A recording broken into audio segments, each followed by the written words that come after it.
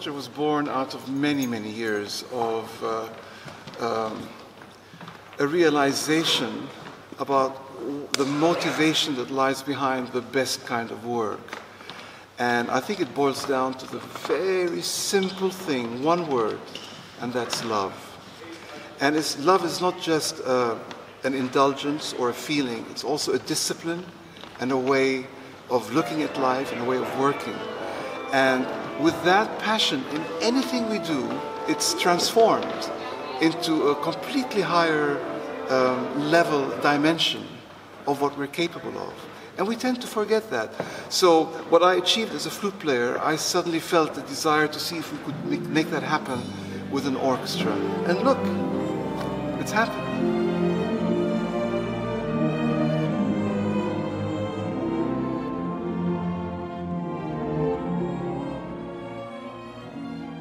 The audition process was fascinating.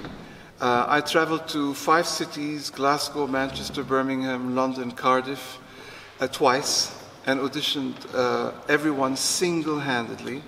And by the time it came to the rehearsals, I knew almost everyone by name. And I kick myself if I forget their names, but it happens. And they come from all over the place, from Spain, there's a Venezuelan, French timpanist, there's a Czech, our leader is Czech originally, lots of Spaniards, there's a Mexican bassoonist, and I'm sure I've missed a few out. There's a Palestinian viola player, Omar, a wonderful viola player who's on scholarship in Glasgow. So it is a very international group, and they've all been drawn here by the method called love and being able to train and learn new repertoire. 3/4 of the orchestra have not played this repertoire before. So they leave here knowing the music. If they get asked to play in a professional orchestra, they know their environment and they can fit in much, much more easily.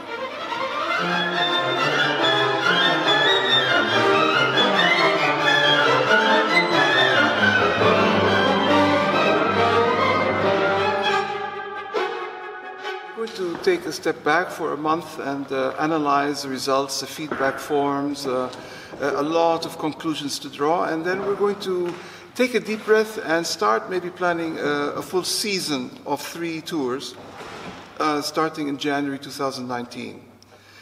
And then there'll be a new round of auditions to consolidate the reserve list, and because there are always some people who can't make certain tours.